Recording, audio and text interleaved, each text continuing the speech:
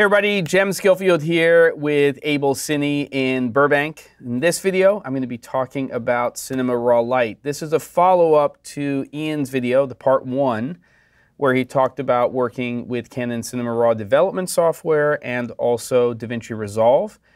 In this part 2 video, I'm going to be talking about working with Premiere Pro and Final Cut Pro 10 with Cinema Raw Light files from the Canon EOS C200. So let's get started.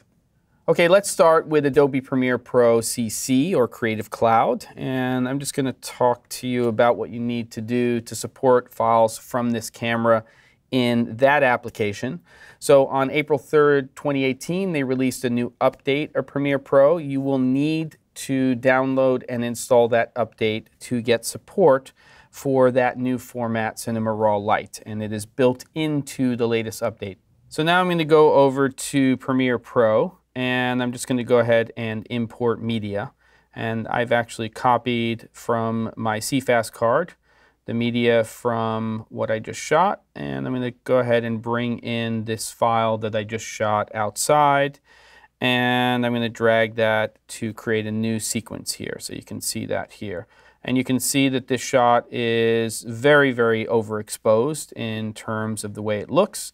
But what it's doing basically is the same thing it's doing in DaVinci Resolve. It's showing me the Canon Log 2 for the most dynamic range from our blacks to our whites, and then also the cinema gamut, which is much bigger than even 2020. So I'll just go in here, and I've actually put into Lumetri some different LUTs that are provided by Canon specifically for their camera. And I'm going to choose the Cinema Gamut Canon Log 2. That's what basically we are working with here. And I'm going to convert it to a BT709, but I'm going to choose their wide DR, or dynamic range version, which kind of rolls off the highlights there a little bit. And you can still see it's totally overexposed in terms of what we've got. But if I just take that exposure and we just bring it down, you can see there's a lot of information in there. Probably wouldn't do it inside of here. I'd probably go into the curves or the color wheels. But you can see again, if I just start to pull this down, how much information is actually inside of that file.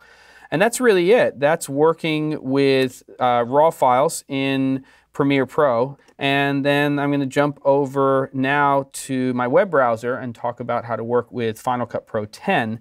A little bit different. You need to install a plugin. So you choose your operating system, and in my case it's High Sierra. And then I'm going to scroll down and look for the different plugins that are available. So you can see here, there's the Canon RAW plugin 1.1 for Final Cut Pro 10. And this is basically what's going to allow you to bring in those Cinema Raw Light files. Okay, and then once that plugin has been installed, you can launch Final Cut Pro 10. And I have it here, and I'm going to go ahead and import that same CRM, that Cinema Raw Light file here, and import that in as a clip. And you can see it's the same clip that I had before. And then inside of this project here, let me just go ahead and bring that into the timeline, and I can just scrub there, and it will play back. And we can just see that. This is on a MacBook Pro. And you get great performance on this. I'm also screen recording, so that's actually slowing down a little bit of the recording here. So I'll park on a similar frame to what I had in Premiere Pro. And basically the way it works is if I go over here to my inspector, it is already recognized under Camera LUT that this is going to be, at least by default, in Canon Log 2 and Cinema Gamut, so same as in Premiere Pro. And then what I can do is I can go over and start to make adjustments. So right now here with my wheels, I can take my master exposure and bring it down if I want to. I can start to adjust my highlights and my midtones and my shadows. And again, it's the same thing as in Premiere Pro. All of that information is still in the file. You're still working with the raw file here. And then let's just go ahead and turn off those color wheels. We'll go over here and I'll just apply a filter. Now, this one's called Koji Advance. Allows me to choose my camera format. In this case, I am again working with Canon Log 2. And then I can choose, in this case, a film stock.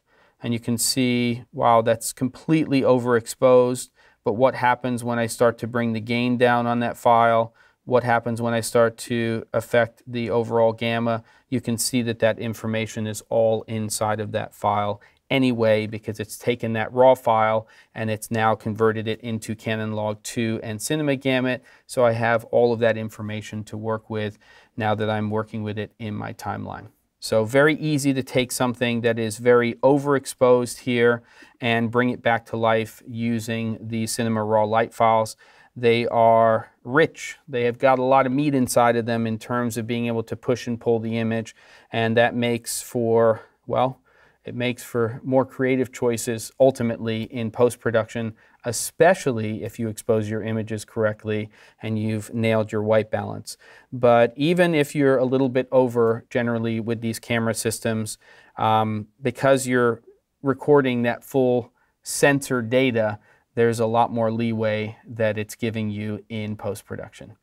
So there you have it. That is part 2 of working with Cinema Raw Light. In this video, of course, in Premiere Pro CC and Final Cut Pro 10. Hopefully those 2 videos, the one from Ian and from me, will help you just get up and running working with the files that are coming off of this camera system. Thanks for watching.